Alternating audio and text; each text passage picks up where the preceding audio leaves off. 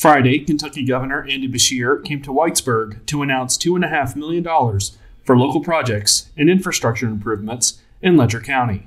Well, today's thrilling. We came with about $2.5 million from helping the Test Kitchen and Farmers Market, which is creating businesses and entrepreneurs all through Letcher County. It is exciting to see the innovation and the ideas. I met two new business owners, ages 11 and 13 today, and that is pretty special.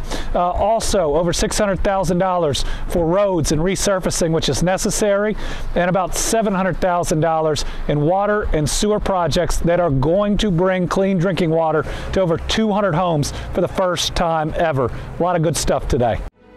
At Pikeville Medical Center, we believe that together we can make a difference in the fight against cancer.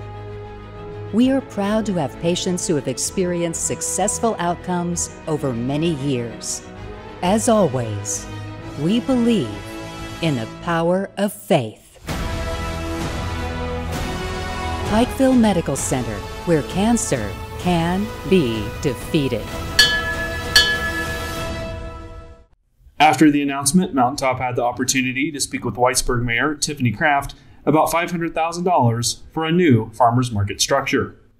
This will definitely be a form of tourism, and this will help bring more and more people to the market. We have hundreds that come in every weekend that the market is open, and I think with this new structure and that allows us to be in one permanent spot, this will just be a destination place for a lot of our tourists.